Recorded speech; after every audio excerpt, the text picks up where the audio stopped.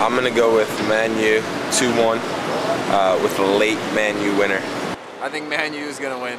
I think they're going to have back-to-back championships in the Champions League. First time since AC Milan. Today, it's going to be Man United 2, Barcelona 0. I think they've been there before. They know what it takes.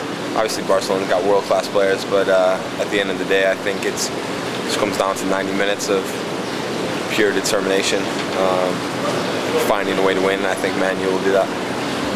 Man United is just too strong, and I think Cristiano's going to prove today that he's better than Messi, and that's what's going to happen. No, I think the game will be a really intense game. There'll be a lot of good football played, very attacking. I think both teams will play a different style, but I think Man United has been there before. They're strong in the back and also really dangerous up front, so I think they'll pull it off. I got Man U 2-1, only because they're wearing all white.